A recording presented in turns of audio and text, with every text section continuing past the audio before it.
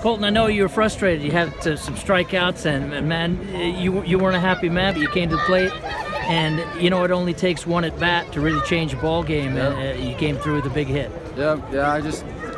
Once I got up to play, I kind of felt like it might have been my last at bat, and I just wanted to. I want to stay and play as long as I can. I really didn't want today to be my last time to play, so I just got in there, and he finally threw me a good pitch that I could handle and drove it center field. I honestly kind of thought he was going to catch it, and right when I rounded first base, I seen it go over his head, so I just kept running. And right when I seen those two runners come across the plate, it really got me hyped up. And I really think Joey Lambert started it all off. I think once we get one, it just kind of starts rolling. So yeah, but it was a good team effort, and it was a good game. This is a team that just won't give up. It's not. It's pretty amazing.